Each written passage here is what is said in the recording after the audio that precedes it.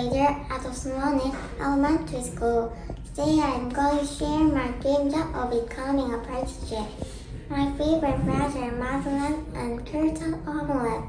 I like madeleine because it is sweet and easy to eat. Curtain omelette is soft and creamy. Yum! Just talk about them make my mouth water.